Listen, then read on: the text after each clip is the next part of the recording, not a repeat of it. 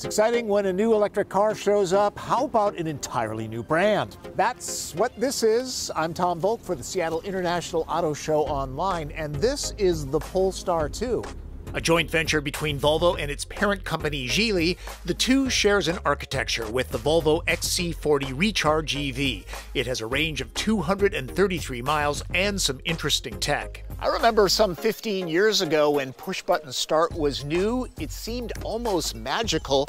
The Polestar 2 doesn't have a button. You just sit down and the car starts. So in effect, your butt is the button. Like most EVs, no transmission, the drive selector has a sure feel. And it's quick, sprinting to 60 miles an hour in just over 4 seconds. The twin-motor, all-wheel drive setup makes 408 horsepower. This is an electric vehicle. The batteries are in the floor. The center of gravity is very low, so it whips around corners with no issues at all. It's fun and engaging. Polestar 2's chassis is steel girder solid, and since it's related to Volvo, stuffed with active safety features like automatic emergency braking. The interior envelops the front occupants with materials that are solid and rich. Reclaimed wood is part of Polestar's sustainability mission.